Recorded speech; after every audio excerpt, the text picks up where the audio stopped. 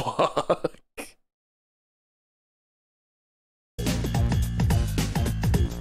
I beefed that so hard. Oh god. Oh, Jesus fuck.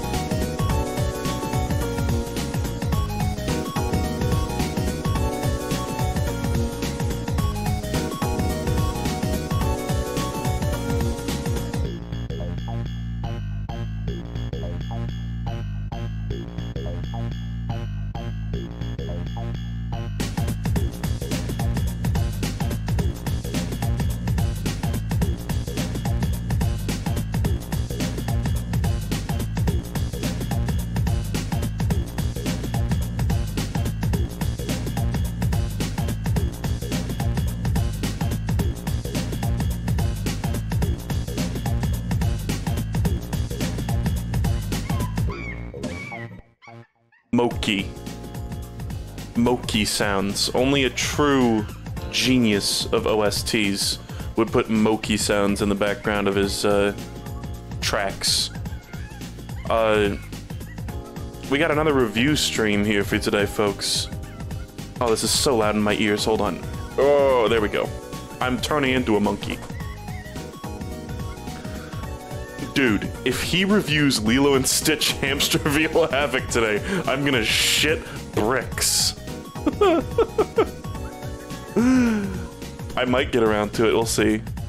Is it on here? It's down, I think. Or wait, where is it? Oh fuck, did I not even finish? Oh my god, that's so embarrassing. Okay, you guys can't see it, so it's fine. It's, oh my god, oh. Sorry, I had to clear my throat. We got some cool art here.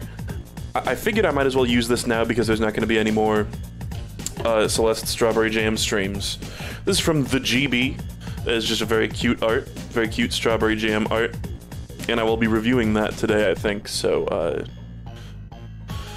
you know, that's fine. What do I mean? That's fine. Like, I mean, like, this is the closest we're gonna get to having the art be relevant. So, thank you for this lovely art, the GB. Very cool, very cute. Appreciate it as always. This is the embarrassing thing. Hold on. Wait, I'm gonna turn off the music. So, to anybody who hasn't joined us for review streams in the past, yeah, it's gonna be this. We're gonna be staring at a spreadsheet most of the time. Wait, why is it like off? Oh, I see why it's off. Now it should be good? Oh god, no, please recenter properly. No, that's gonna bug me. Ooh, that's gonna bug me real bad. Hold on. Basically, we're gonna be looking at a spreadsheet this entire time. I'm gonna have to, like, readjust this, I think. Nope. Did it fix itself? No, it didn't. Fuck! Okay, well, hold on. Just the very top of this is, like, weird. But basically, this is a spreadsheet of all the games that I've ever streamed.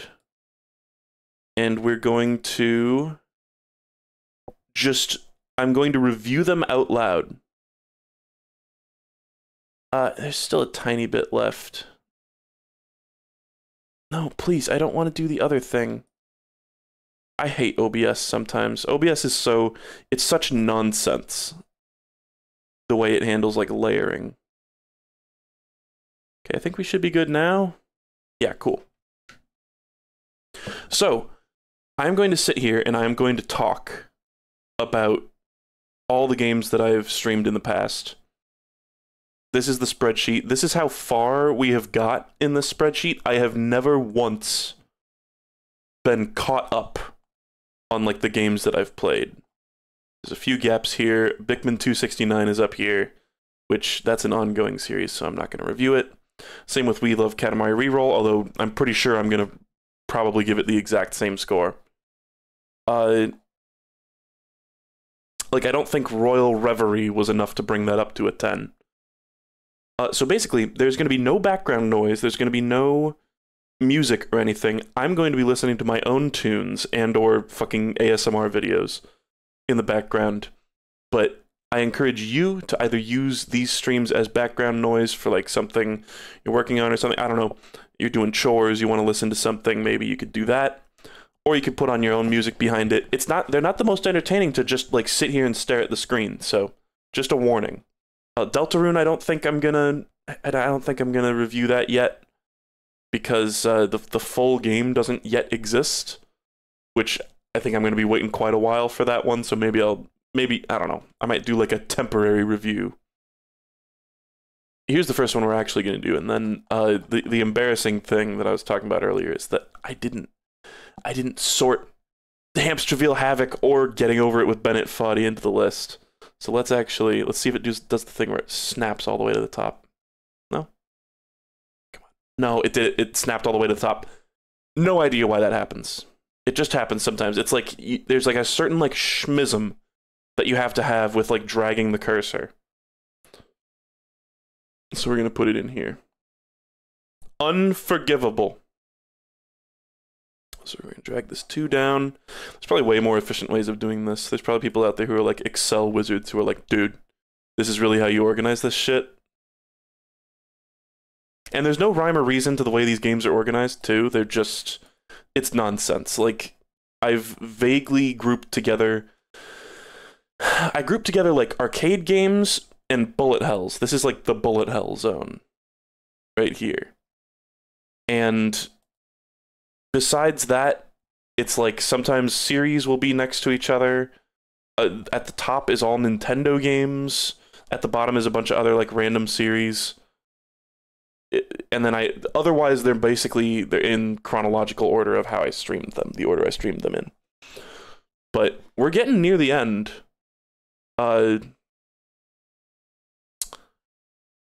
So let's get plowing through here. This is probably going to be a relatively short one too. These streams take a lot out of me because I'm just talking the whole time.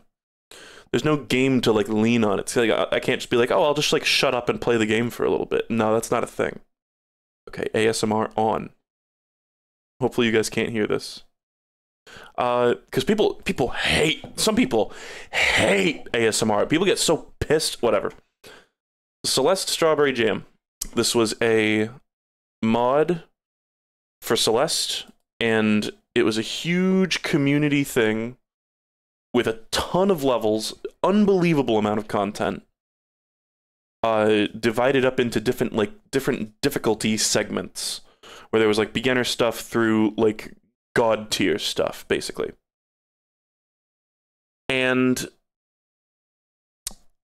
it's really, really good. I could not personally bring myself to complete like more than half of it. I don't think I even got halfway through all the content. And like there's 5 worlds. I felt like the first 3 by my estimation were things that were going to be completable by me, that were like beginner, intermediate, advanced. And then there's expert, and then there's what is it actually called? Like God something Grandmaster, I think. Expert and Grandmaster, I was like, okay, those probably aren't going to be on the table. Maybe I'll do 1 or 2 expert levels. I ended up not even getting all the way through the advanced lobby because it just got too frustrating for me. And I love Celeste. I love the controls of Celeste. There were things that a lot of these levels particularly brought out of like the system of Celeste that were annoying to me. It's hard to keep something like this consistent when it's a ton of levels made by a bunch of different people, where like every level was made by a different person.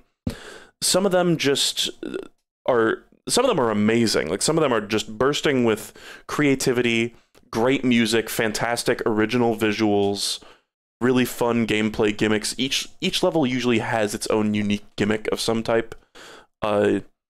Super fun, cool stuff going on in those in those levels. And you know, it's a gradient. Some of them are like slightly good, and some of them are slightly bad, and some of them are amazing. But then there's always thrown into the mix are a bunch of not too many, but they always just, I felt like they brought the game to a grinding halt, and I did not enjoy playing them. Was a lot of the puzzle levels where it's more about figuring out a specific, it's rather than executing difficult platforming, it's like figuring out the precise correct order to do things in. I kind of appreciate that they were going for something different. Dropsol was probably my favorite of the puzzle levels. The rest of them just felt like they were, I was like, man, just let me play Celeste. I just want to play Celeste, and I know that's like a very reductive way to put it, but I think Celeste actually, you know, has those puzzle-like elements in its normal gameplay to a way that is perfectly satisfactory to me, and I don't need it to be any more puzzly.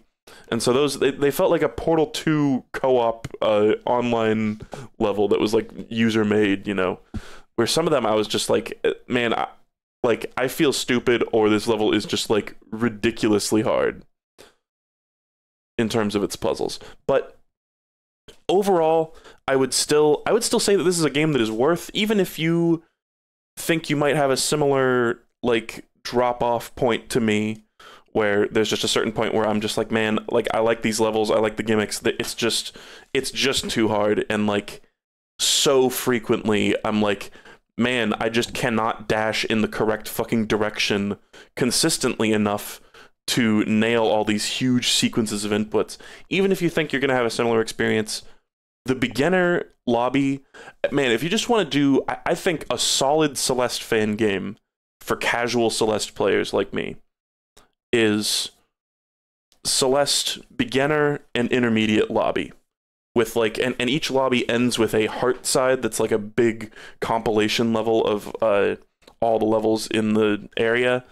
Those heart sides are really cool, they're really long, and they're way more difficult than their original level counterparts. It's like the intermediate heart side feels like it's prepping you for doing advanced, because it's just so many like leagues more difficult, at least in my opinion.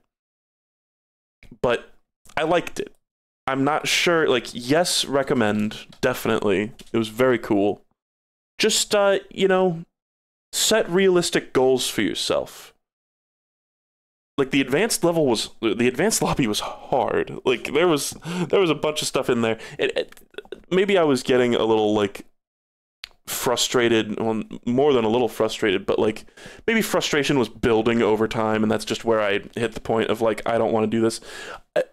Also, if you're a keyboard player, I genuinely feel like if you play this game on keyboard, you will have a way better time with this game, because a lot of my annoyances and complaints just came down to, on my controller, I'm holding down and right. Why does the character on the fucking screen not dash down and right? Like, so frequently, and I know it's probably my fault, but that's just how it felt so much of the time.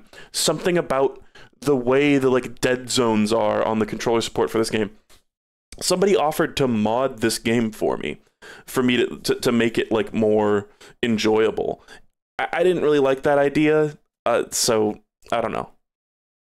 Just word of warning, on controller, I feel like higher level Celeste stuff is just harder to enjoy because it just feels inconsistent.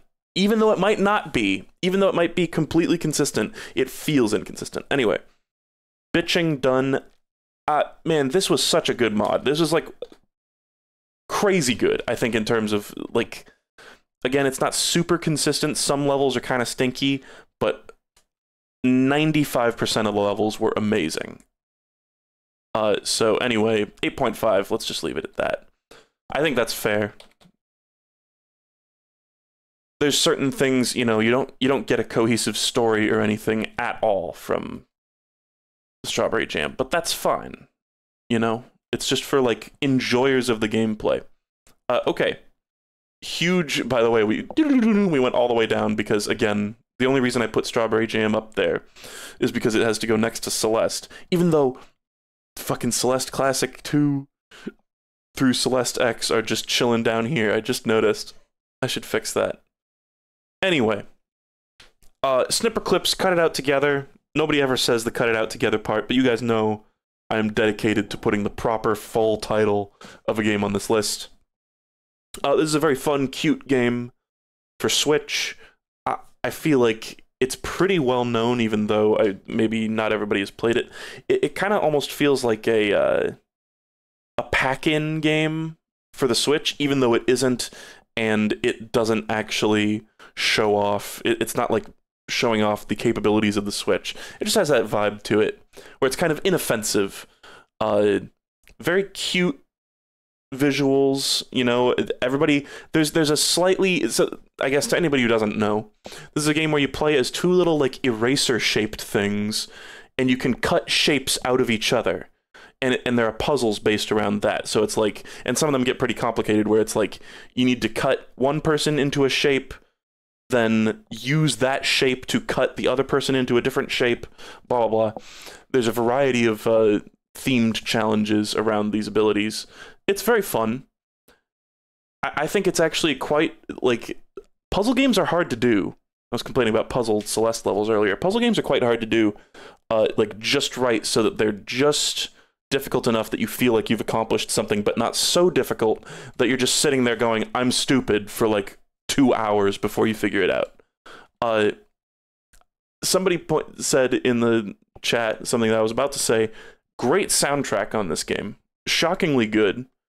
It's just very cute music. I remember somebody saying that, like, Omocat, the creator of Omori, like, made a song for this game. I looked that shit up before the stream, and I could not find a single thing confirming that. But it sure as hell sounds like Omori music. At least some of it. But actually very good music. Just a nice, like, it's like the video game equivalent of, like, easy listening music, where it's like, this just feels nice. Some of the puzzles can be kind of frustrating sometimes. There's sort of a janky physics engine that you're working with, and I feel like sometimes you can sort of brute force a dumb solution. But I kind of like that. I'm not even going to say that that's a mark against the game. I kind of enjoy that. There's a weird sexual nature to this game. You guys get what I mean when I say that, right? Like, the characters' faces always have this kind of like little like weird like sex feel to them, and like when you reform your character, they go like, and it's something about it is just ever so slightly horny, and it's funny. I think it's done to like a perfect degree where it's not like, OMG, ahegao, this game is so sexual. But it's also, it's funny and cute, I think. Honestly. It's like it's like an ever so slightly horny game. So, that's just something that I think is funny about it. It's got a weird identity. But it's certainly not like, it's not like lewd. But it's perfect for streamers to sit there and go, I'm in you, you know? So, it's a great game, though, I think. I don't know. I feel like this is an 8. Oh, God. Of course the conditional formatting is not working. It's not like a revolutionary experience or anything, but I think it is a solid game. Cursed memories of seeing Game Grumps thumbnails. Huh. Hold on.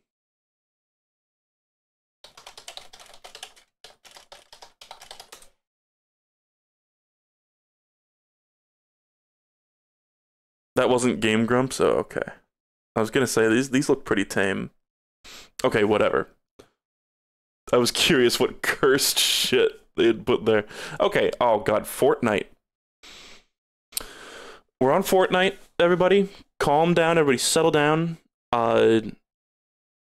I enjoyed playing Fortnite for about 2.5 hours. And then I was like, okay, I never need to play this again as long as I live. I actually did play it a few more times with Bella after. But and yes, as I have noted here, it was Battle Royale. Uh, this game is befuddling to me. I think at a basic level, of course, Battle Royale games have an appeal to them. I don't think I am like the target audience. I don't think I like jive with it perfectly. Because, I don't know, I'm not huge into online multiplayer in general, let alone an online multiplayer game where you're basically never going to win. Even though, like, yes, they try to ease you in. So when you start playing Fortnite, they just put you in a bunch of, like, bot matches and pair you up with, like, 6-year-olds. So I got a few wins. But I feel like from maybe this is just hearsay, because I don't think I ever actually really got to this point, but the thing that I always hear about Fortnite is that, like, at a certain level, there's always going to be, like, sweat lords who are just going to be way better at the game than you. I guess there's also been a lot of balance changes. Maybe I shouldn't incorporate that into my review if it wasn't actually my personal experience. I just don't think I played it long enough to get out of, like, the baby zone. But the gameplay is at a basic level fun. I just think there is nothing exceptional about it. Like, it's got smooth 3D animation. I think tonally, this game is just a complete fucking nightmare. It's so, like, it's so vapid consumerism core. Like, everything, I said it feels like what was the comparison I made to, like, one of those Spider-Man Elsa videos, you know, where it just feels like there's no attempt to keep a consistent tone whatsoever. And I really appreciate tone and atmosphere in games. And games like this, it's like I'm playing CoComelon. So just aesthetically, I don't get anything out of this game. And I think it's just very annoying. Like, there's so many, like, obnoxious skins and all the dances and all the, like, emotes with, like, current pop song in them and shit. Stuff like that just makes me feel like a grumpy old man. And maybe I am a grumpy old man, but these are my reviews. The gameplay felt fine. I'm also not a huge fan of it kind of has a little bit of, like, Skinner boxiness to it, with the whole, like, you can just randomly get weapons that are just way better versions of weapons that are lying around everywhere. You know, the whole, like, rare, ultra rare, legendary, epic, or whatever. I don't remember exactly what they are. But stuff like that, I feel like there's just a few things about this game, and along with, it's like, there are things in games like this that feel like they're put there to get you addicted to playing it. And stuff like that, like the looting system feels that way. The, like, you, like, got XP for doing this thing, and now you leveled up your character, and you get a free, like, emote or whatever with that. But but they taper it off. Like, you start off with super easy games, winning a lot, getting a lot of, like, loot and stuff and gear and cosmetics. But then it slows down over time, and the time between the next, like, hit of dopamine becomes longer and longer, and it's insidious. And it's got battle passes. Yeah, games as a service were a tragedy to begin with. It just, even if it's not directly negatively impacting me, it's just, like, it feels bad, man. You know? So, I don't know. It was, but the thing is, Spider-Man Elsa videos are funny. It's hilarious that they exist. And, like, it's almost like it comes around, it goes so schlocky corporate capitalist bullshit that it almost comes back around to being, like, a pop punk, like, reflection of how fucked media culture is right now. And it's like hilarious in a way. And that was a lot of the enjoyment that I got out of it. Was, like, this, like, delirious, like, Thanos is beating up Goku and I'm dressed as a cat, and fucking there's Miles Morales is over there sniping down Superwoman. That's not even a character. Something about it is like, it's like a beautiful fever dream, but it's not something, it's not a world I want to stay in for more than, again, like 2 hours. Like, does that make any sense at all? He's literally 6 months old. Dude, I love, oh my god, funniest moment in all of television, when Spider-Man got out the giant syringe and stuck it in Elsa's belly, and then, like, she got pregnant. I was rolling on the floor, laughing my ass off. Superwoman is a character, is a woman. Anyway, this is all to say, I don't know if I can recommend Fortnite. I recommend Fortnite for like an hour. Play it for like 2 hours and then never touch it again as long as you live. Because, careful, they might suck you in. You know, like quicksand. I almost want to type yes for like 3 hours. Elsa Flash games are peak gaming. Yeah, I gotta do a Flash game Friday that's just all like disgusting fucking like Disney princess like foot inspection games and shit. I feel like you could do such a like, are people studying this shit with like mobile game ads, things that are designed to like sucker in children, all have this like weird, like, it's like a fetishistic feel to it, where it's like, oh, stinky things, farts and like feet and stuff. Oh, the boob and the farts. And it's like, this is meant to, like, what is it doing in children's brains that is making them want to download these games? Because clearly it works. Obviously it works. Mike watches Finger Family often. Mike is a special case. Mike is a very special case.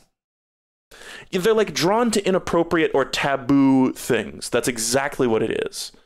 And stuff like pregnancy or things that are painful, like something that is significant to children. Syringes. We're going on a big tangent here, but syringes show up in like shit like that so often. Thankfully, you don't like, you remember when YouTube literally had to like change the rules of the website to make it so that people weren't getting shown like Elsa Spider-Man videos? Like, I remember the time when like you would just get recommended that shit and you'd be like, dude, what the fuck? Why am I being shown this? And then that's when they introduced COPA, which was that was the thing that a lot of YouTubers were worried was going to kill YouTube. But then it turned out that YouTube just like poorly phrased the announcement for COPA, and really the thing in 2020 that we should have been afraid of was COVID, not COPA. I like can't talk right now. Anybody notice that I'm like stumbling over my words super hard? At the beginning of this stream, I like fucked up playing the music. All the VOD watchers are gonna see it, and I think I'm just like flustered from that. Anyway, Fortnite set as 6.5 out of 10. I don't know. It's so like bland. But it's like sticking your hands in a bucket of wet slop grins. You know? 5? Everybody's saying 5. Guys, you don't get to choose what I rate Fortnite. That's not how this works. Okay, Placid Plastic Duck Simulator. Hard to rank this as a game. It is truly one of those things that is barely a game at all. Like, I really don't even know what to say. It is a cute, funny little thing. Everybody was going nuts over this for like 1 week when it came out. And I feel like any humor value or like entertainment value that it has had is kind of lost. It's kind of a zen little thing. But basically this is a game where you get a little pool and it randomly spawns in little rubber ducks, or plastic ducks, I guess, over the course of a long period of time. Well, I just realized I'm wearing my wrist brace for like no reason, and it's getting like gross and sweaty. I'm not even using the mouse. And there's some fun stuff. It's kind of it's an idle game basically, where you have minimal input. You can't really control where the ducks go, but you click on, like, it's like a gift box shows up and you click on it and a duck comes out. Okay, there's your interaction. You can move the camera around and center it on different ducks. You can name the ducks. Some of them have special effects where it's like, oh, this one breathes fire, and then the ones that are like flammable catch on fire if it breathes on them. Like there's a wood duck that like catches fire and stuff like that. It kind of has the same appeal as watching a DVD logo bounce around a screen and waiting for it to hit the corner absolutely perfectly. I think that's like, it's a similar type of appeal to this game, where you're just sort of like sitting there watching, just waiting for something to happen. And like things can happen. Like the one that has a propeller beanie can just like fly off the map, you know? And waiting for that one to eventually do that is in a way entertaining. It feels so pathetic talking about this game because it's like this is like a baby sensory game, if nothing else. But yeah, it's not really much of a game, and I'm a guy who, you know, I don't like to get anal about, you know, oh, is this a game? Is this not a game? But this one really is like basically as little interaction as possible. Like they could only make it less interaction if you couldn't name the ducks, couldn't move the camera, and couldn't like choose when they spawn in. But it was entertaining for a while playing it. That's the thing. It's just very different from a lot of other types of games. It kind of reminds me of did I review this one yet? I must have. I don't even remember what it was called, but there was a game about like growing plants, or no, Mountain. It was Mountain. I haven't played the plant one on stream yet. There was this game called Mountain where it's just like a floating mountain in space with like a few little things that you can do to manipulate it, and just objects over the course of like hours and hours, objects will just fall from space and land on the mountain, and you can like play with them. And that's basically it. It's similar to that. But anyway, I don't know. This is one where I really, like, it's up to your personal taste. I guess I'll recommend it. I guess I'll say I got a kick out of it. It's $3, and I got a kick out of it for like 2 days. So I'd say that's pretty good. Let's give it, I don't know. What if I give it the same as Fortnite? What if I get... No, I mean...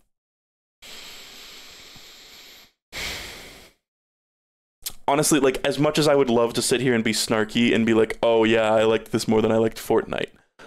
Frankly, I give this like a 6. It's not the best experience, but it, you know, it has features. It's totally true. I like to reiterate every single time I stream reviews that the numbers are not meant to be compared to one another.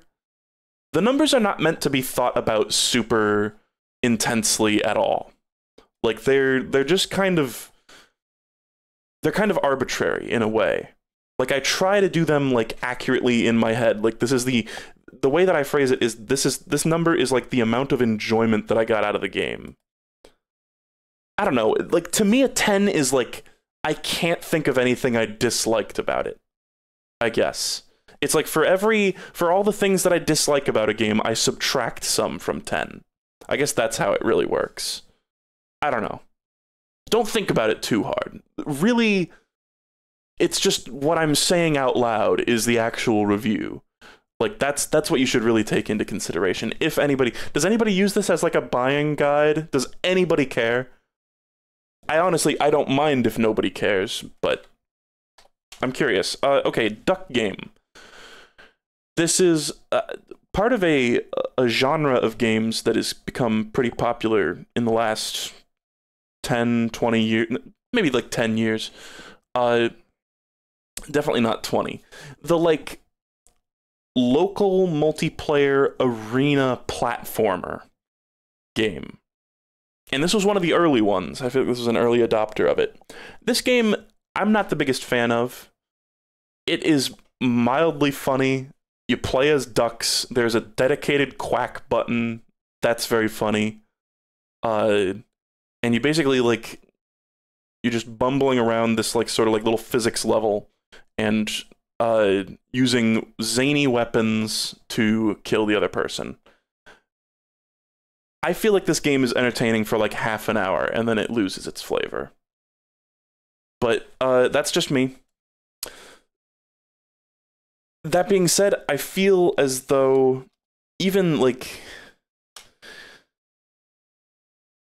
in the context of its own genre, it's not really the best. Like, I've played other games like this that I enjoyed way more. I'm not a big fan of the controls. It's just, it's always a little awkward to play for me for whatever reason. And a lot of it just relies on knowing what all the zany weapons do and knowing how to like use them to your advantage, which I think doesn't give the game a lot of longevity. Maybe that's just me. But I was not the biggest fan. It's inoffensive though. It is like a fine game. It's like play it at a party with some friends for like again like half an hour and then move on.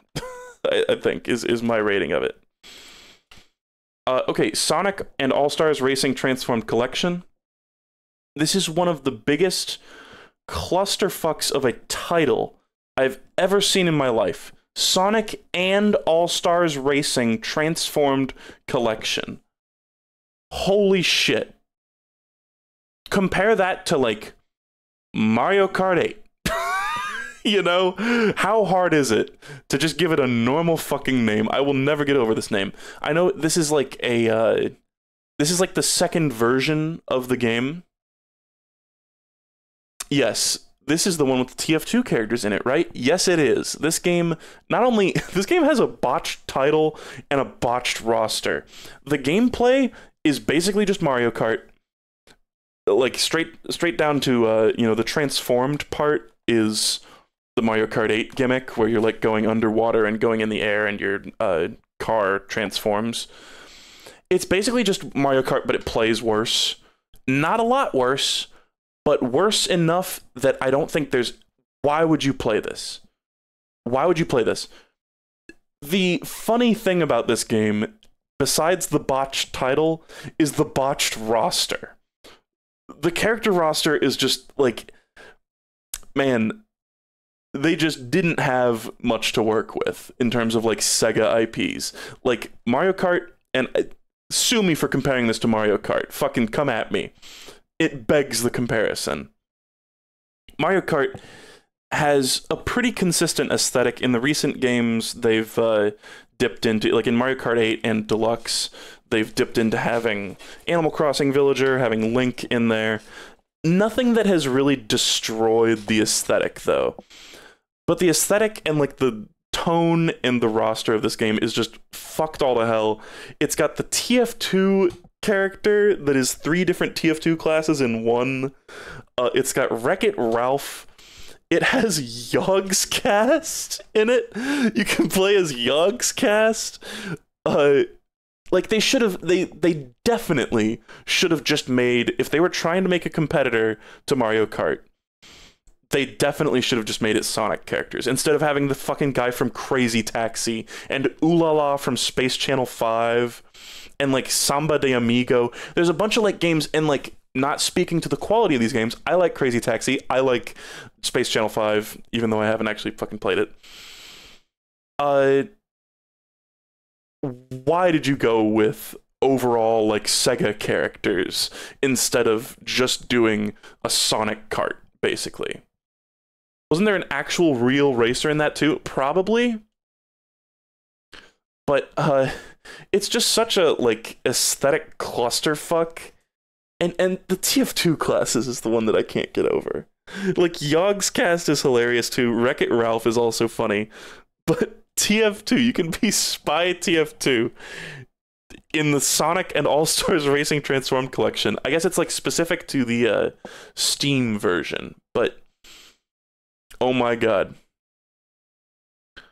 They should have focused the like scope of this game a little more, because I know they also, you know, they don't want to just have a bunch of Sonic themed levels. So they have, like, the tracks are one of the coolest parts, where it's like, oh, there's a Samba de Amigo level, that's cool. But man, they so could have done something good with just Sonic characters. But then I think, you know, then they fall into the pitfall of why the fuck, like, this was something that people say about this game anyway. Why the fuck is Sonic driving a car? Isn't the whole thing with Sonic that he goes fast? Why don't they just make a game where it's a racing game where Sonic and Sonic's friends run racing against each other? And then you think, oh wait, that's fucking Sonic R. And Sonic R sucked ass. I feel like they just don't even want to touch that concept anymore. So they're in a weird, they have to like make a weird compromise. So I don't know, this game just feels so botched. Yeah, I mean, Sonic R soundtrack is good. But they didn't want to make Sonic R again, but honestly, I think the based move would have been really to try to make Sonic R again. Rather than be like, oh, here's our like gimmick kart racing franchise game. They should have focused it, because it just feels like a mess. Anyway, no, literally, why would you play this? Why? I can't think of a reason besides see the funny characters in the levels and laugh for a bit. But it's really not even that entertainingly bad or anything. It's just like, why would you play this? Give it like a again, it's a functional game too. Like, it's a functional racer. Just not as fun as Mario Kart, and doesn't have the beautiful, consistent aesthetic of something like Mario Kart 8. Even though Mario Kart 8, I guess it has like fucking Mute City, but even that feels like it fits. I'll give it like a 5. I'll give it also a 5, actually. Fuck it. Braid. Okay, this, because it was in Breaking Bad. Oh my god, it was in Breaking Bad. That is true.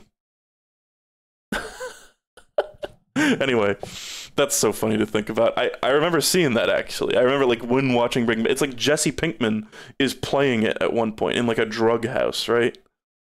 Because only crackheads would play Sonic and All-Stars Racing Transformed Collection when they could be playing Mario Kart. Anyway, Braid. Good-ass game. This game, I feel like, gets a lot of flack thrown at it because of its creator, Jonathan Blow, who in recent years has become a controversial figure and also has always been kind of seen as pretentious. But I really genuinely love Braid. I think it's a fantastic platformer. It's one where you can rewind time at any time, and then there's a bunch of, each level has its own little suite of time manipulation, time travel gimmicks. Oh my god, I'm sorry. My stomach is going like...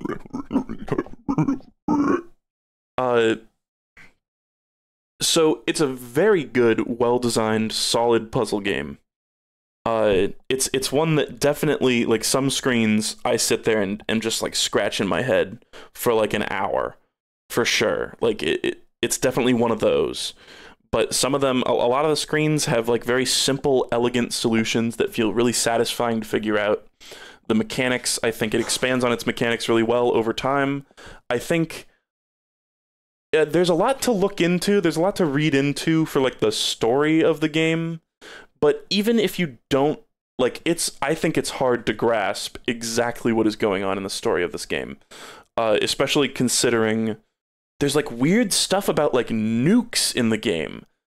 It's like, was it about nukes the whole time? It kind of just felt like it was the story about like an incel, like being weird to somebody. But I think even if you don't vibe with the story, and you know, the whole thing where you have to, like, before a chapter, there's this room with like a bunch of books and you can just read from the books. That is a little like I can see why people would not enjoy that and feel like, wow, this is like really sloppy like exposition dump. But I think there are lots of ways that the story is presented that are quite compelling, that I think are cool. There's lots of cool little moments in the game, even if you don't really have any appreciation for like the overall thing. I still feel like I didn't have a great grasp on exactly what this game was trying to say, but you get sort of a feeling of it. You get a vibe of it, even if you don't understand it on a literal level. But I think it would be fair to I think accuse this game of being slightly up its own ass. That's fine, and I think it's a really great game. Like, I feel like I want to give this one like a 9. It's like one of my favorite platformers.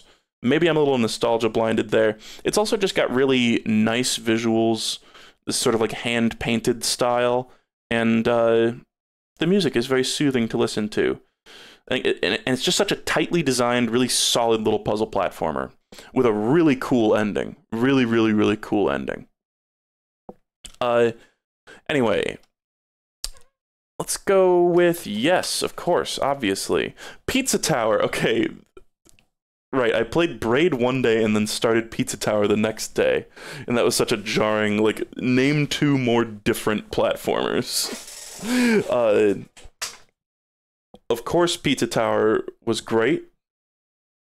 I have basically nothing but good things to say about it. This is one that I remember hearing about for a long time, like, hearing about people, like, I saw, like, Vinny playing, like, the demos and shit for it, and I was like, oh, that looks interesting, but it doesn't seem like it's anything more than just kind of Wario Land spiritual successor with slightly funny graphics. But, goddamn, did it blow my expectations out of the water. Not only, I mean, I got sent a fucking key for this game, which was amazing. And then it was really good. Like, usually when I get sent a key for something, it's not like one of the best games I've ever fucking played. But really wowed me. Amazing graphics, amazing music. The art style is just so energetic and like explosive. The soundtrack is impeccable. I think the levels are really fun to play. The controls take a little getting used to. I feel like about halfway through the game, I was finally like, okay, I basically get the vibe of using these controls, because they're slightly unconventional, the whole like wall running thing in a 2D platformer. I'm sure there are games that have done that. Germa said that Roadrunner for the SNES had the same thing, but I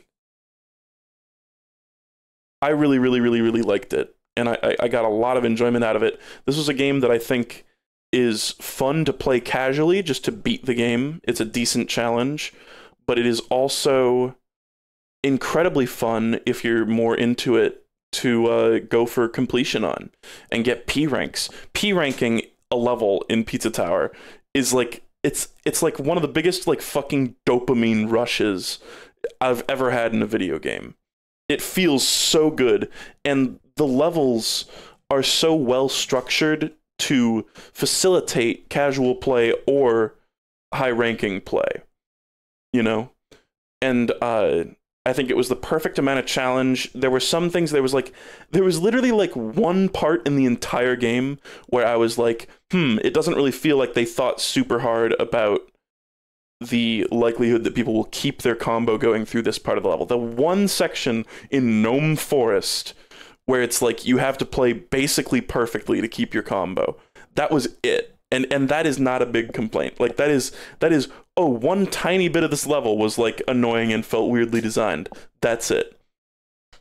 It is one of the most satisfying things to do, to P rank a level, and it's surprisingly doable. Like when you first hear about like, oh, you know, if you get absolutely everything in the level, all the secrets, keep a combo going the entire time, and reach a certain point requirement, like, and you have to do lap 2 and everything, like, no fucking way I will be able to do that. But once you get the hang of the controls, it's actually surprisingly, like, it's not easy to do, it is surprisingly attainable.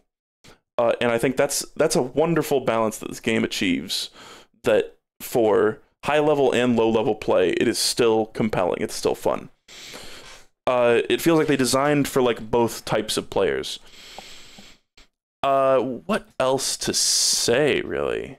The game is genuinely funny. It doesn't need written, structured jokes to be funny. It just has good sound design, animations, nice, like, everything's great. Everything about it is great. The tone, the timing of things, the timing of like the boss intros and stuff. I don't know. It is a fantastic, fantastic game.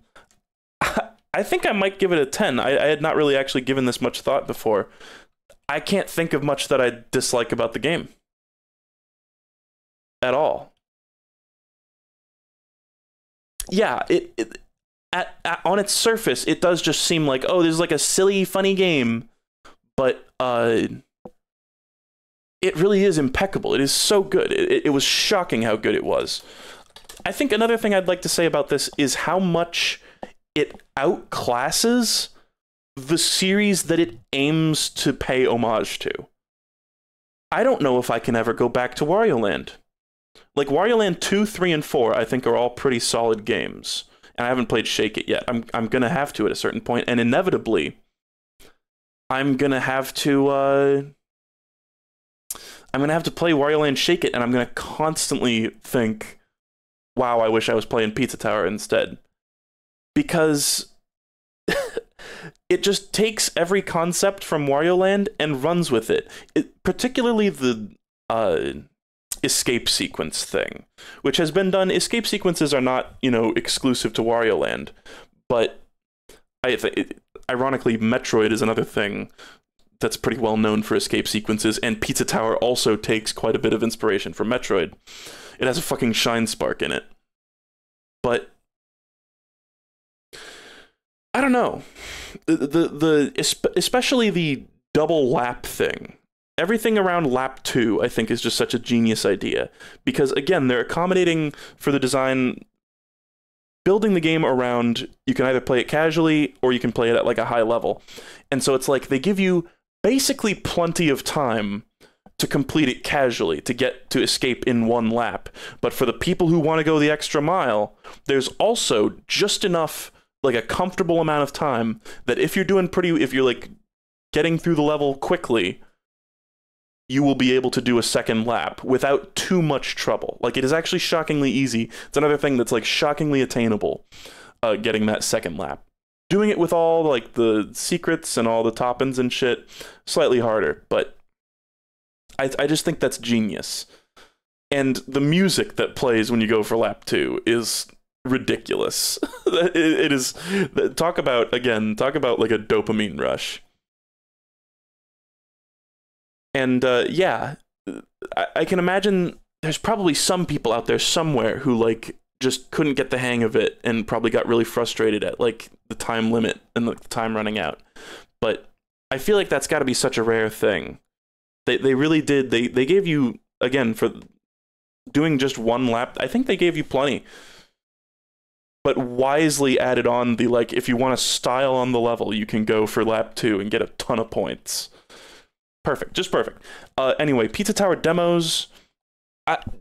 Can I say, like, NA here? No, I don't think I should. I don't know, because this is a bunch of different games.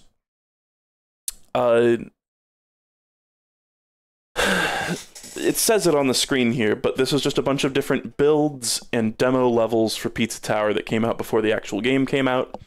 I think, personally, none of these are really worth playing. I'm going to make a video on the Pizza Tower demos, and all the funny stuff that's in them, because there is a lot of funny stuff, will be in that video. And then you can just watch that video, and you never need to play these demos, because none of them control as well as the final game, and going from Pizza Tower to the previous demos feels like you're walking in molasses. Like, the controls, they just didn't have it figured out at a certain point. And, like, the level design, everything, it's just kind of lesser, which is to be expected. It's just more proof that it is a polished product. But I don't even really feel like I should rate these with a number, but I guess I will, because it's a bunch of different ones. Some of them sucked ass, like the Grinch one was like a shit post, but then some of them were basically bearable. I don't know. I might give an NA here on the rating. I think I'm going to do that because I don't want to individually rank each one. I think I'm going to do that. Just N/A. Can that please? Yes. I'm like, can the conditional formatting please work on that one? Okay. Moving on to Stanley Parable Ultra Deluxe. This was a unique, weird stream because I was like, Bella, you should just play this, and I'll just sit in the background and watch and like laugh. Because I had already played the original Stanley Parable, or not the original, but the version that came before this. I have never played the Half-Life 2 mod that is the actual original version of the game. I was pretty skeptical that the Ultra Deluxe edition of Stanley Parable was gonna like add anything really that good. I had heard that there was like a funny bucket in it, and I was like, oh, it just sounds kind of lame. But the Ultra Deluxe version actually added quite a bit of cool stuff. Cool, funny, interesting stuff. I think this is a game that, kind of like Braid, this game gets accused of being like up its own ass or like pretentious. I really think it's not something worth reading into that far. I think the game is it just has a very meta tone, and it's just kind of deconstructive. It's not, I don't think it's meant to be taken super, super seriously or anything. But I think as a comedy game, as sort of this is kind of a genre now, is the like find all the endings type. It's kind of like a puzzle to find all the endings. I think it's fantastic. The version, the version that is not Ultra Deluxe. Let me just side tangent here for a second and say the Ultra Deluxe edition, I think when it first came out, it was like if you own the original, you could get like a discount on the new one or something like that, but that deal ended.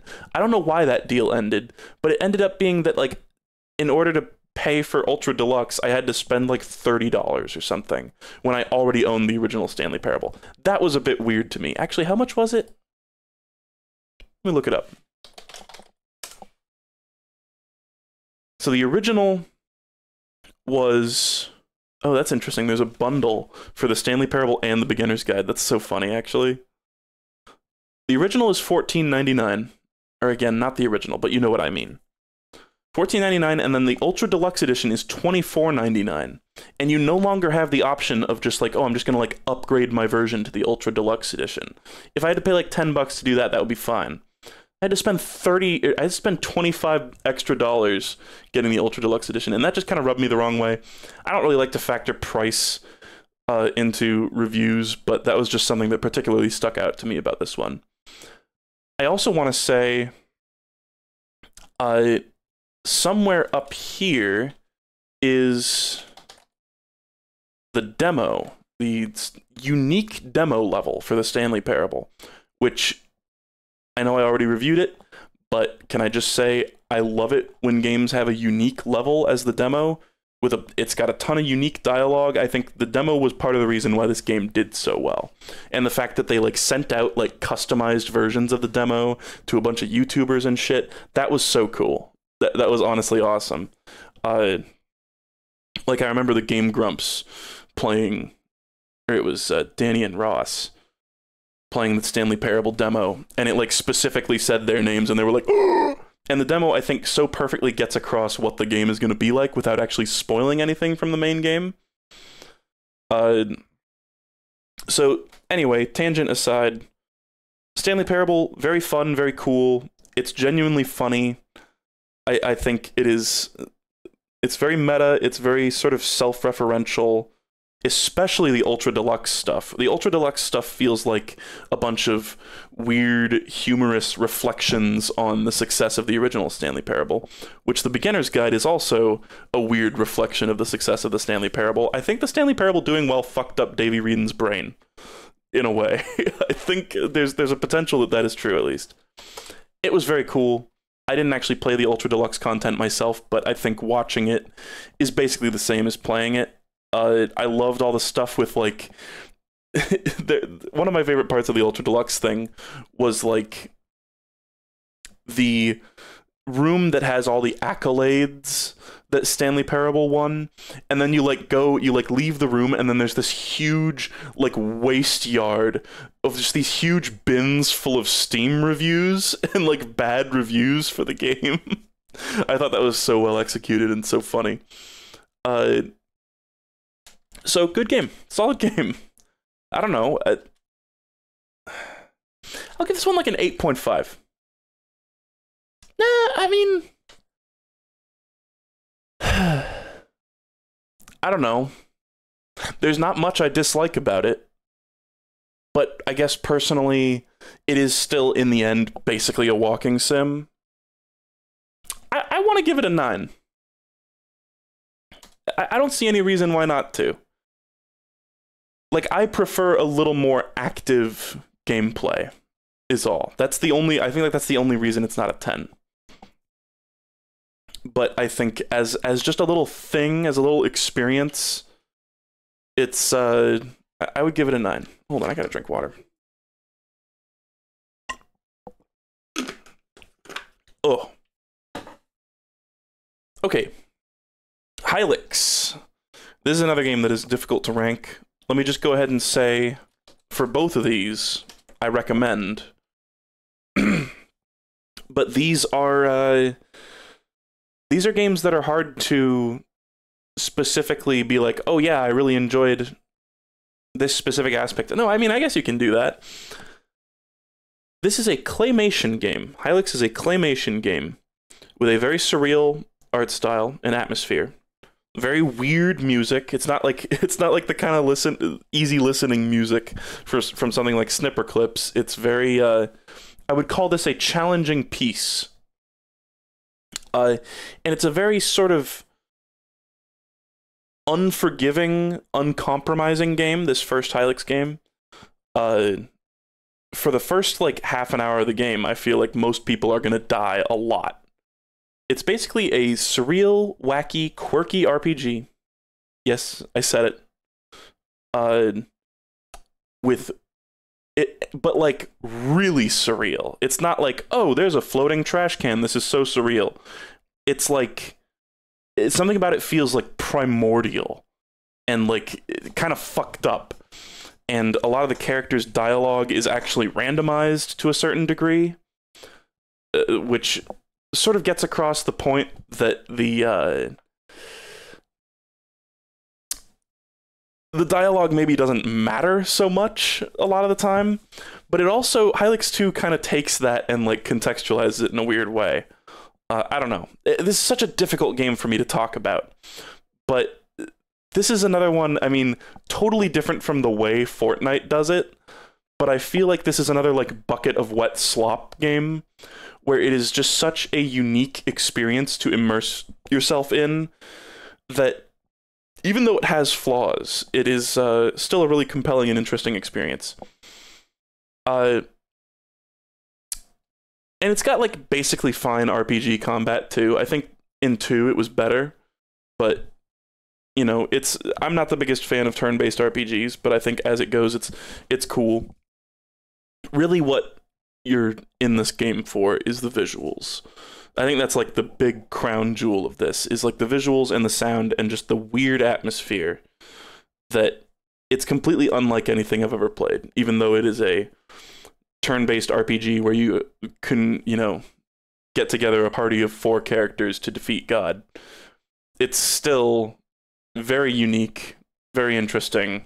It's got such a cool vibe. That's 20 gift subs. Jesus Christ, I'm just talking about Hylics. Thank you for those. That's pretty cool. Guys, show off those cool emotes. That's the biggest one in a while. And thanks for all the other subs. I mean, we've had a bunch of people subbing this stream. I don't know why. I'm just looking at an Excel spreadsheet. Anyway, Hylics is a delightful, weird experience that I would definitely suggest. Giving a number grade to this just feels weird. Like, that's... oh, God. I mean, am I going to give it an 8.5? one of the things about this and the sequel is that they're both kind of jank, and sometimes jank in ways that is not fun. Like, sometimes there's fun jank, like the fact that you can just, there's a hole in the ground at one point where you can get a paper cup, and you can just get infinite paper cups out of it. And that was never patched. Even though the game got patches, that shit was never patched. Sorry, I had to clear my throat. There's some frustrating jank to these games, but that's fine. You're in it for the personality and the atmosphere and the visuals. Anyway, I want to type NA so bad. I'll give it an 8.5. Fuck it. Oh, am I not on? I didn't click on the window. Okay. Thank God I've got this little gradient of scores down here to just copy paste the color. Again, I have conditional formatting on this row, but whenever I copy and paste shit into there, the pasted rows don't have conditional formatting applied to them. Anyway, Hylics 2, in a lot of ways, is just a more polished version of Hylics 1 with like a ton of new stuff. I think Hylics 2 doesn't quite have the same, like, because it's a little more polished of a game, it doesn't quite have the same experience. It doesn't have the quite the same atmosphere as the first game.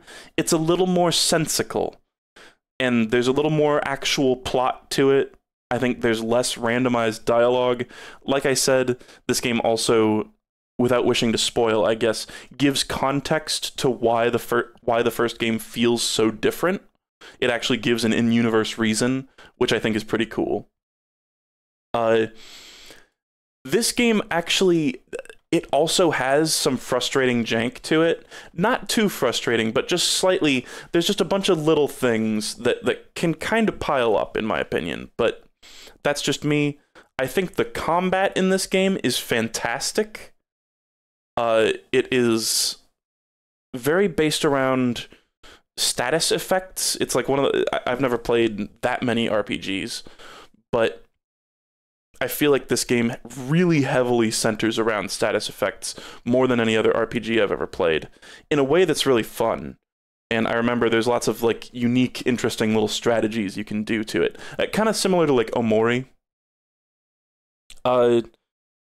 With the status effects, like Omori's like emotion system, I remember there was a really fun combination near the end of the game where like I had something that gave me double strength, but also gave me this like vulnerable stat that made me take twice as much damage or something like that. But then I got a spell that takes your own status effects and applies it to every enemy, so I could just like basically bring them down with me, and then use the insane amount of power that I had on, like, Wayne or whatever to kill them really easily. It was really cool. But I like the combat pretty significantly more than the first one. And the music in this game is a lot more easy to actually listen to. I think, you know, it's a good and a bad thing, because, again, you don't get quite that, like, primordial, like, kind of fucked up feel of the first game. But you do get some bangers. There's a lot of bangers, actually. It's a really, really great soundtrack. But it still has some of the weird stuff in it. It's got some Mason stuff, some Chuck stuff, and that works, I think. That's a good mix. It's also worth noting that Hylics 2 recently had a rock opera. There's a rock opera based around Hylics 2 that is actually pretty good, and has Vinny Vinesauce singing on one of the songs, which is fucking insane. Anyway, I think I will give Hylics 2 a 9. It's very cool, very pretty. I think one of my favorite things about both of these games is the enemy designs. Yeah, guys, look up Absent Moon on YouTube if you want to, or on Bandcamp or whatever. There is a Hylics 2 rock opera, and it's pretty damn good. Personally, I prefer the instrumentals. I think the vocals, Vinny did a good job. And no disrespect to my king, Chuck, but I didn't. Well, what the fuck is happening? Oh, my ASMR video just ended and gave me a Red Bull ad, and it scared the shit out of me. Oh, anyway. It's over. It's over now. It's over now. I just got, like, jump scared so hard by a Red Bull ad. Anyway. Hylics and Hylics 2, both really, really cool games. Sort of have their own thing going on, each one, but, very cool. I cannot wait to see what crazy new project is coming out, because apparently Mason Lindroth is working on another one. What was I feel like I trailed off. Oh yeah, just the design of all the characters and enemies in these games is so cool. It's like, it's not just like, oh, this enemy is like a weird dog. It's like, no, this enemy is like an incomprehensible, like, Lovecraftian horror that I don't even know what to, like, say about it, but, like, in a good way. Like, really interesting claymation creations. And Hylics 2 also does this thing where there's, let me get this, let me make sure I'm getting this right. I think it's claymation models that have been scanned into a 3D modeling program like Blender or something, and then animated in that digital program. Like, there's some things that are still true claymation in Hylics 2, but a lot of things use that that sort of, like, weird half computer generated thing, and it's really interesting. It's very, like, it's very rough. You can definitely a lot of times tell the difference between something that was computer generated and something that was actually claymated, but I think in a way, being able to see the cracks in the game, being able to see, like, all the, like, stray pixels on the sprites in Hylics 1 too, it's kind of like, the joy of creation. It's just like, I don't know, it's just so raw, and I kind of like that aspect of it. A lot of the, like, jank in the animation is actually quite, it's adorable, it's cool, it's appreciable in a way. Anyway, I gotta snort. Blanc, okay, Blanc. This is definitely a not recommend. This is like a Nintendo Direct-ass game. This is a co-op game where one player is a small deer, I think, and one player is a small dog. And you're going through this artsy-fartsy black and white snow world together, and solving basic puzzles, working together. It was very bland.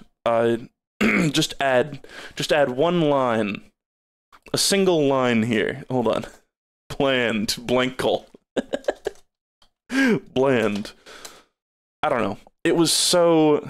That was such a, like, oh, I'm, like, making a review. Blank, more like bland.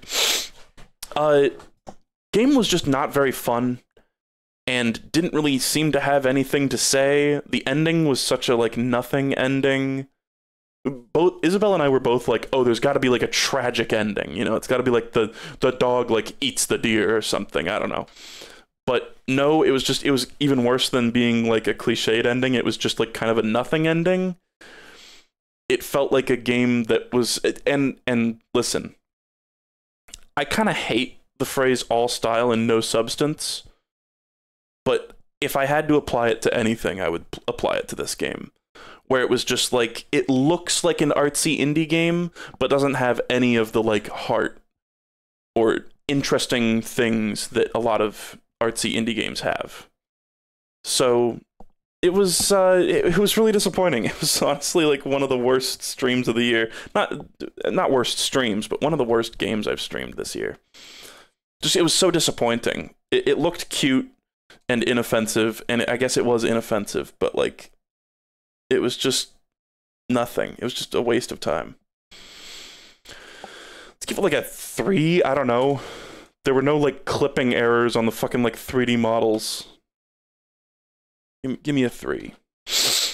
It looks basically fine, even though the art style also isn't that amazing. It kind of, like, once everything starts moving, you can definitely tell that it doesn't look that great. Anyway, It Takes Two. This was a wild game. This was a game of highs and lows.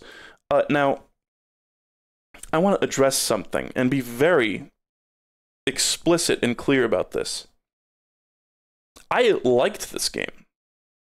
I swear to God, people were like pulling a prank on me in the comments of these VODs.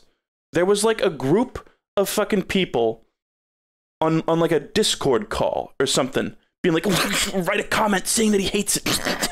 Okay, everybody go like that comment. Everybody. I swear there was like a big like group prank of people like showing up on like every VOD, insisting that I was just hating the game the entire time. I swear I was like the subject of like a big practical joke or something. I could not believe how much people were saying that. I liked it. I just had some issues with it. Like, I truly don't understand what was going on with this game at all. So let me just make that perfectly fucking clear. I thought it was cool. There are things I disliked. Let's get into it. This is a co-op platformer where you play as a divorcing couple and who are having they are considering getting divorced, and they tell it to their kid, and their kid gets sad and cries on some dolls that she made of them, and the dolls become alive because of her tears, and they have to go through this whimsical, exaggerated Fantasyland version of their house, and learn to work together and sort of patch up their marriage for the kid, which is sort of a weird take. Like, it's pretty inoffensive as it goes. Like, okay, people who are in like the rough spot of a relationship are allowed to reconcile. Like, it's not like, oh, I'm so offended that this game has that message of like, oh yeah, they reconciled for the kid, they learned to love each other again, and everything's fine. Sometimes people should divorce. Sometimes people definitely, absolutely should divorce. But it was a bit of a weird take. I think my main problem overall with this game was the story and the characters. The characters talk way too much in cutscenes when it could just be like banter when they're running around. And they're also really unlikable. Like the main three characters, not including the kid, in like the first few hours of this game are just so hateable. They are such like detestable characters. You don't like it. You don't like the mom. You don't like the dad. You don't like the fucking book. So I felt like, what the fuck was the point of the beginning of this story? Like, yes, establish that they're in the rough spot of a relationship, but oh my god, they established it way too much. So fucking much that I was like, I kind of hate all these characters now, and I don't even care if they get back together or not. They're just monsters. Especially, one of the most tonally dissonant parts of the game is when they decide... There's a bunch of like dumb plot contrivances where like... Let me get this completely straight. They come up with this theory that like since... Okay, the kid is on the bed, and the parents like get up on the bed, and they're these tiny little toys, and they're like, oh, you know, look at us, we're here, we're your parents. And they're like, oh shit, she can't see us. And she's like drawing on some like paper with something. But then they like move an eraser or something at some point and go, oh, she can see the things that we move. Interesting. And so then they get the idea not to pick up a pencil and write, hi, your parents are here, we're stuck in magic. Instead, they go, no. So her crying on the toys is what started all this, right? So that means if we get her to cry and touch her tears, then that'll cure us. A huge leap of logic, doesn't make any sense. So then they think, okay, in order to make her cry, since she can see the objects that we've influenced, we're going to take her favorite stuffed animal and rip it to pieces and make her cry. And there's a whole level about them like infiltrating the castle of this stupid fucking like toy elephant and maiming it and like dismembering this stupid little toy elephant. And it's going like, please, no, I just want to be friends, no. And it's like, Why are you making me watch this? Why is this in the game? These people are monsters. They're stupid and they're evil. Like, I hate both of them after this sequence. Like, what the fuck? Literally while it's begging for mercy in this like cutesy little voice. And it's like such a prolonged sequence too of them murdering it. I don't know if that was supposed to be funny or what. It was kind of like in a really sort of like dark way. It was sort of darkly humorous, but it just felt like a horrible misunderstanding of like the tone of the game. Did it work? No. The kid cried. They like tore this elephant apart and shoved it off a cliff. And then the kid finds the toy elephant and she cries and the parents dance in her tears. It sounds like I'm making this up, but this is literally exactly what happens in the game. The parents dance and the dad like rubs the tears into his fucking ass. It's unreal. It's unbelievable. And then it doesn't work because of course it fucking didn't work, because why the fuck did you think that would work? And then there was another part later in the game where like they're reading a note. And it was, I don't remember exactly what it was, but it was like, Mom and Dad, the way to fix your marriage is... And then it's like they read the first part of the sentence like 3 times, but don't read the end of the sentence. And then something comes and like rips up the note and like takes it away. And they're like, oh, we need to know what's on that. And I'm like, why did you read the first half of the sentence a bunch of times? That's not how humans work. That's not real. And then you go on this quest to find the 4 pieces of the note, but the only information that you need is on the last piece of the note, so why are we looking for all 4 pieces? I don't understand. And, like, just the plot was dumb. The plot was fucking stupid, unlikable characters, and, like, I wouldn't be complaining about it as much if they didn't put that in focus for so much of the game. Like, I feel like half the time spent playing this game is watching these fucking cutscenes, and it was just... Why?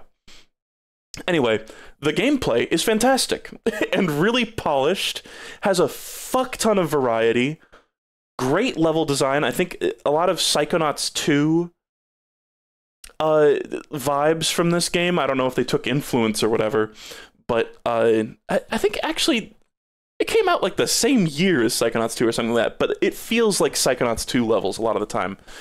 Really cool, like, zany, whimsical designs, good gameplay, very polished gameplay, shockingly polished for how many different types of gameplay there are.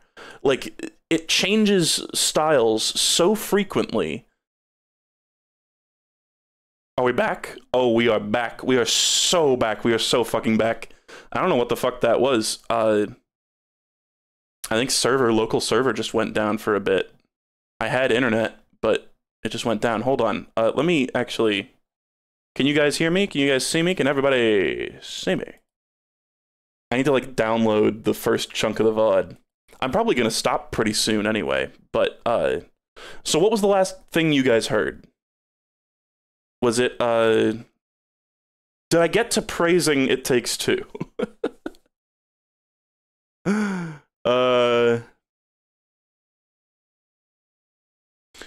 The word so. Okay, I'm going to need a little more context than that. You did get around to praising It Takes Two. Okay. The word so. Guys, that gives me nothing. It was a very... Okay, it changes styles so frequently, but the gameplay is always so polished. It really was astounding. Astounding the difference in quality between the story and the gameplay. There's some faster parts, there's some slower parts, there's rail grinding, a lot of good stuff. It was just a very enjoyable, like, if this game was all gameplay and no cutscenes, it would be so much better. But really, really high quality gameplay. It was just so nice all around. Another thing that kind of bugged me was the ending. The ending just comes out of nowhere. And, like, it's this weird thing where, like, all of a sudden, the, like, central focus of the plot of the game is about, like, the mom getting the courage to, like, sing in front of a crowd. And that's, like, the main emotional beat at the very end of the game. And then it just ends. And I'm like, what? Like, why did it end on that scene. Very strange. So yeah, game of highs and lows for sure. But very cool, very creative, very fun. Yes, recommend. Maybe just skip all the cutscenes, because there was almost nothing in the cutscenes besides the like elephant murder shit that surprised me. I was like, yeah, basically, like after you watch a few cutscenes, it's like, yeah, you basically can see where the rest of the game is going to go from here. Okay. And beautiful, stunning visuals too. It just looks great, and everything goes by so fast, it almost feels like a waste that it looks so great. Let's give this like an 8. I don't know. Yeah, 8. I feel like it's a solid 8 game. I literally liked the game. I like that. That's why I felt like people were just trying to wind me up about this. Is because I literally enjoyed it. I liked it. I liked it. Okay, hold on. The other stream is now downloading. Oh god, no.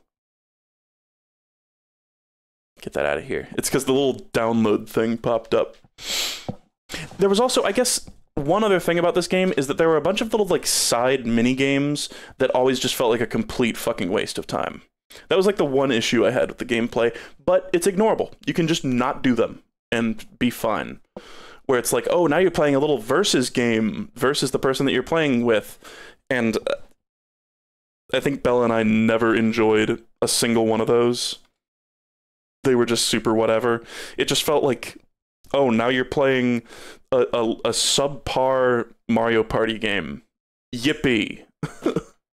But, yeah, and there's... Somebody said the chess minigame, where you just play chess. Like, what the fuck? Anyway. DuckTales. The big contrast between It Takes Two and then DuckTales. I think, let's try to get through these games. I will indeed do Lilo and Stitch 2 Hamsterville Havoc. I didn't do review streams for about, like, 6 months or something, because the upcoming review stream was going to be me going through a bunch of bullet hell shooters that I remember to varying degrees, and some of them I remember like nothing about. Like this one, Mars Matrix, don't remember at all. So I'm going to need to like go refresh my memory on my opinion on these games before I can actually review them. But then that just made it so I just didn't do review streams for like 6 months. And that's how we piled up this list. We like bulked up the list of games again with a bunch of games that I played in between now and then. But then after we get through that part, then we got a bunch of fun stuff where I can just review all the Sonic games that I've played, all the Metal Slug games I've played, you know, all the From Software games. That's just going to be one stream on its own, I feel like. Eat a tire on camera. No. Why?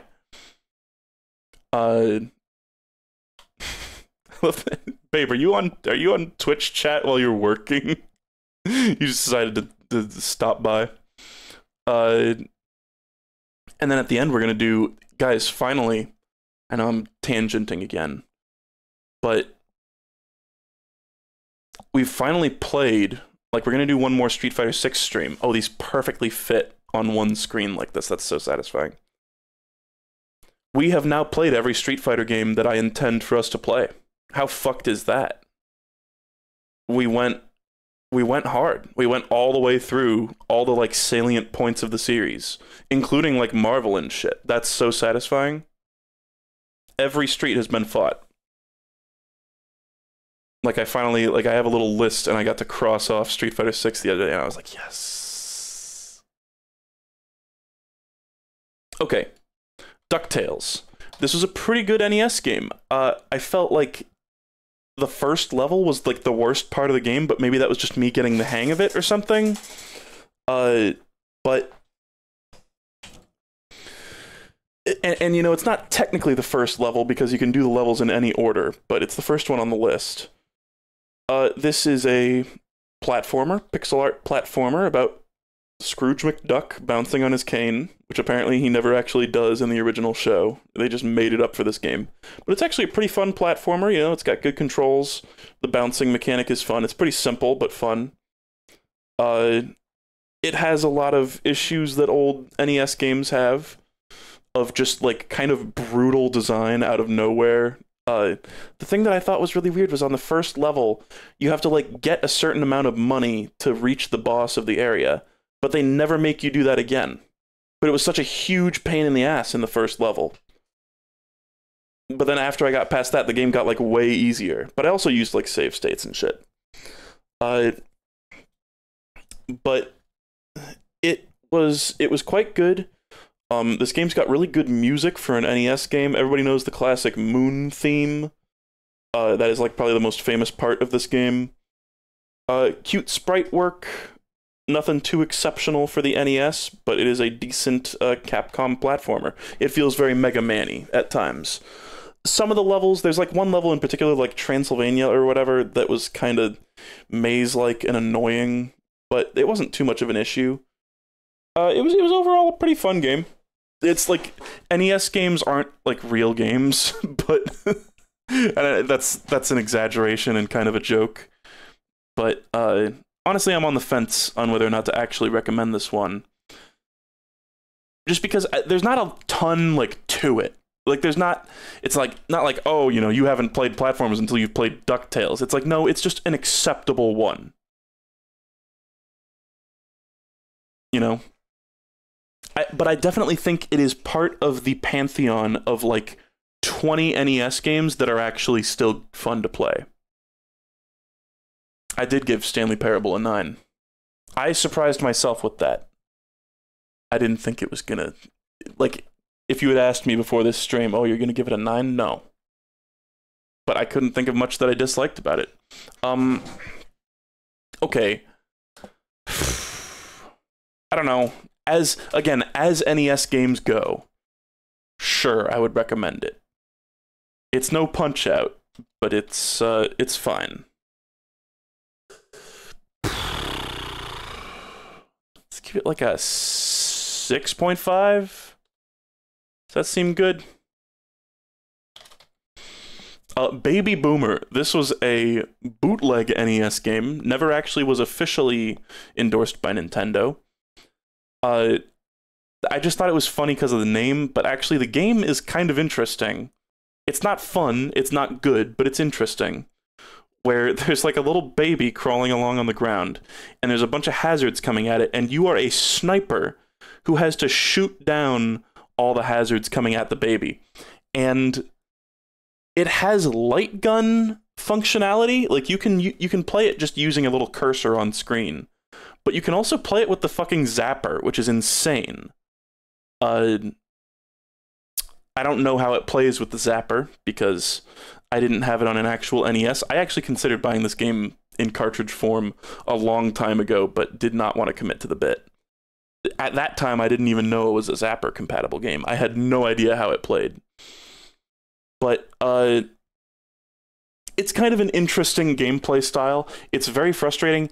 It's got some of the worst NES music loops that I've ever heard in my goddamn life.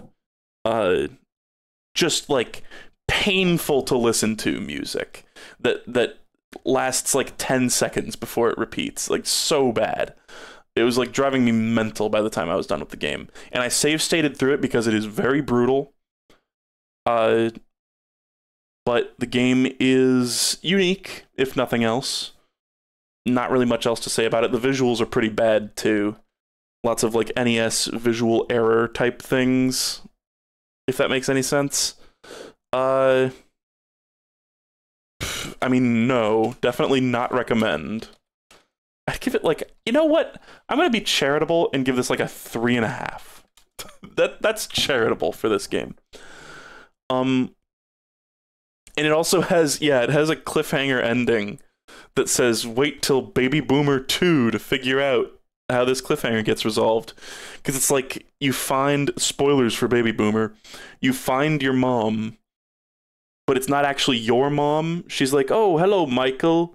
I've been looking for you. And the baby's like, I'm not Michael, I'm Boomer. And she's like, oh, where is my son? And it's like nothing gets resolved. I didn't even know there was anything to resolve. But then when it ends, it's like, nothing got resolved. Cool. It's better than Blanc. Did I really rate it higher? Better than Blanc. No. Okay. That's fine. Disney's Lilo and Stitch 2 Hamsterville Havoc. I think I stand by it. I got more enjoyment. It was more fun and funny to save state my way through Baby Boomer for the NES than it was to slog through Blanc on like the fucking Nintendo Switch. I guess we played it on Steam. Baby Boomer clears Blanc. See, the thing is, I stand by it. I stand by that. Okay, Disney's Lilo and Stitch 2 Hamsterville Havoc. This was another nostalgia hit for me, similar to SpongeBob SquarePants Return of the Flying Dutchman, or Revenge, or whatever the hell it's called. I can never remember. This is a functional, but very boring 2D platformer. It has some ideas of its own. I kind of like the Stitch. There's Stitch levels and there's Lilo levels. The Stitch levels, you're just running around basically playing shitty Metal Slug, where there's literally, the enemy variety is literally one type of enemy in different colored outfits, which is insane. Like, some of the worst enemy variety I've ever seen in a video game. But, then the Lilo levels are more like puzzle-oriented, where you're using the other experiments from the Lilo and Stitch universe to solve various puzzles. Again, it is inoffensive. The game is very crusty. It's got really like crusty, bad cutscene art. That's just like, it's clearly not like constructed sprites. It's just shit that was copy pasted from the show or the movie and then like compressed down into shitty GBA resolution. And it just looks like the story stuff looks like ass. And it's got one of the most pathetic final bosses I've ever seen in my life. It's like laughable how pathetic it is. I don't know if it was meant to be a joke or what, because he's a hamster. I don't know. But the game, it was one that I could just like breeze through in an afternoon, like just in like 2 or 3 hours, thankfully. It's got some half decent music, but most of it's really annoying, kind of repetitive, grating GBA music. There's these shitty like 3D-esque driving levels that blew my mind when I played them as a youngin', but now they're just nothing to me. It's like, why would I do this when I could be playing Mario Kart Super Circuit? Definitely would not recommend, but it's not terrible as like, it is shovelware, but it's not the worst. You know? I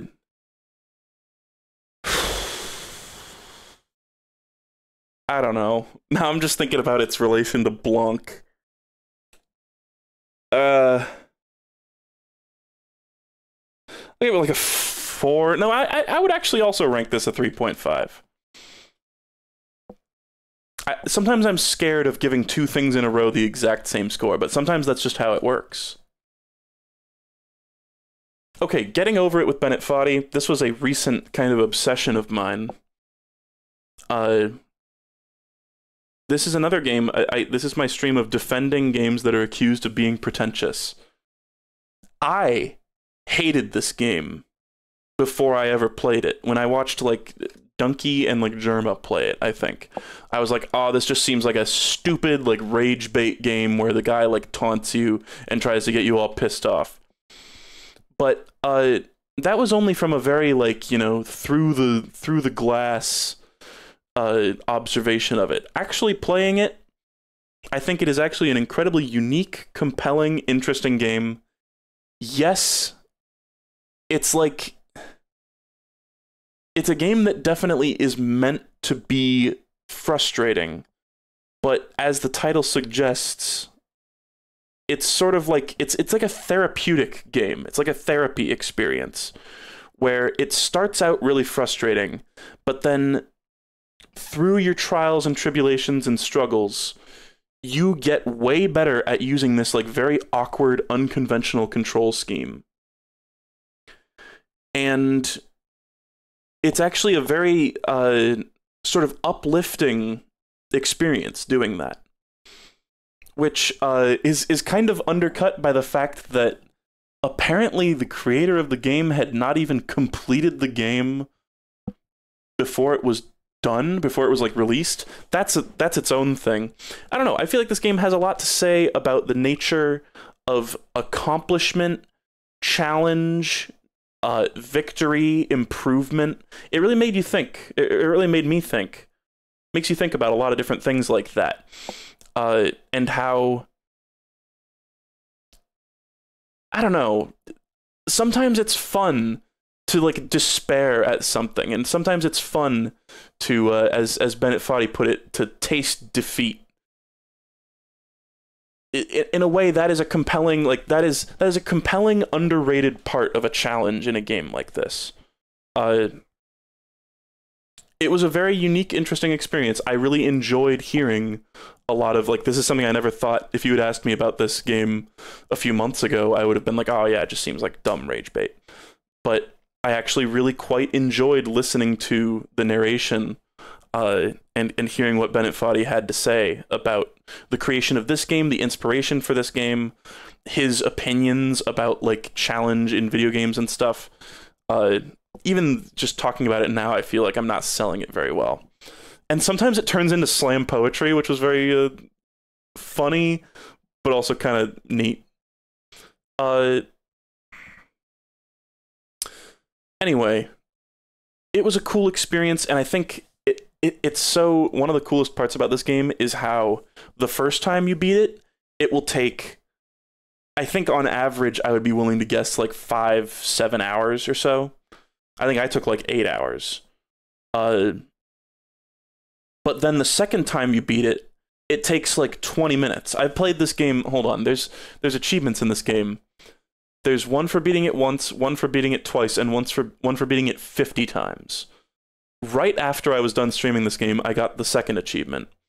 And every day, I have been beating this game at least once, just as like a little bit of practice, working my way up to the 50 achievement. I don't know if I'll ever get it, but I've done 6 so far. And my most recent run was like 12 minutes or something. And that is such... What an unbelievably liberating feeling. What a great feeling it is to be like, wow, this thing that used to be so difficult for me is now something that I can just do while I'm like watching a video and do it in like 10 minutes. You know, like that is an unbelievable feeling. And it's a feeling that not many other games have given me. Is it better than Sexy Hiking? I would say so, yeah. And Sexy Hiking is also kind of neat in a similar way. But yeah, and Getting Over It also feels, speaking of Sexy Hiking, it feels like a tribute to sort of B games of that style, even though it's actually quite polished. Like, I think it's got a neat little style, it looks good, I enjoy sort of conceptually the fact that you're like climbing over a gigantic trash heap, basically. It's all very cool. I enjoyed this game way more than I thought I would. I thought I would never enjoy it. Yeah, Celeste has a similar feeling of like, first time you beat it, it's super hard, and then second time it's like kind of a breeze. Anyway, very cool. Have you heard about the recent Ape Out Devs x Bennett Foddy collab? Bennett Foddy was like one of the main devs behind Ape Out, right? Are you talking about Baby Steps? Because recently, okay, and by the way, some people got pissy at me when I started playing Getting Over It, and I was like, wow, Bennett Foddy just cannot stop himself from making games with awkward control schemes. And now, just the other day, a new game by Bennett Foddy with an awkward control scheme has been announced. I think I stand by what I said. He made fucking QWOP, GURP, Plan B, Getting Over It, and now he's doing Baby Steps. I think this is his thing. Like, he loves that. Anyway, I think I would recommend this game. I think this game gets a bad rep. It saddens me that it is perceived as just, like, rage bait, silly game, even though I fell for that. Like, I had the same opinion of it. The game gave me a lot to think about, and is a unique experience, and sometimes that's all you can ask for. I think I would give this an 8.5. It was not like the most mind-blowing thing I've ever played. It was not like, oh, new favorite game material or anything. It was just a very cool, neat little game that I feel like I got a lot out of. And I think we're done. I think we're done for today. I'm going to have to like stitch these two streams together, so get ready for the Bandicut logo to appear at the end. VOD viewers. Yeah, Deltarune, Bikmin, and Katamari Reroll. I'll probably do next time. I guess Deltarune, no. We'll see about Deltarune. I should probably just review that, but I'm done for today. And then I swear, guys, I want you guys to like annoy me and like bug me about doing more of these streams. If you like them. If you don't like them, then, you know, don't feel obligated to. But if you like them, please pester me. Please. To do more of these, because I find it difficult to like work up the schmism to actually like stream these, because I don't know, they're kind of daunting doing these streams, especially this one. But I think next time what I'm gonna do is just review the ones that I remember and then skip the rest of them, review some other stuff, and then I can get them like piecemeal later on, instead of having to like study on every bullet hell that I've played to try to remember all the unique differences between them, because some of them kind of blend together. So anyway, we will do that another time. I'm sure there will be other games that show up on the list that I've streamed recently that we'll also do with those. I hope you guys got a kick out of this. I really enjoy doing these, even though they are sort of mentally taxing and my throat hurts. It doesn't hurt, but, you know. Shall we go raid somebody? Yeah, I don't think there'll be any more streams today, no. Still too busy playing Phoenix Wright in all of my off-stream hours. Although I would really like to get an Isaac video out by tomorrow. I'm going to try to do that. But if it doesn't happen, then maybe Sunday. Oh yeah, 3x Pog special event. Who should we raid? We keep seeing AI Jesus at the top of the fucking front page. I guess you guys couldn't hear. I like clicked onto somebody's stream and there was audio. But I have that muted because I'm listening to ASMR. How do you find the third game's music? It's better than the second game's. The second game's music was honestly like kind of mid. First game, how are they ever going to top that shit? Guys, I know what Turnabout Jazz Soul like is now. I always saw like that Fragrance of Dark Coffee video on YouTube. Like I feel like everybody knows that song. But now that I've played Phoenix Wright, I like now understand that music. And like now I want to listen to that whole album again. Anyway, still loving it. Still really enjoying Phoenix Wright. It's a bit of a binge playing it, like playing it a lot over the course of like a week or so. It can be kind of taxing just because of how much text there is, but still having a great time. Let's go raid somebody playing We Heart Katamari. How about it? Oh my god, there's so many VTubers in the world. Dear God. Yeah, fuck it. This person seems enthusiastic. Let's go raid Shiny Pichu.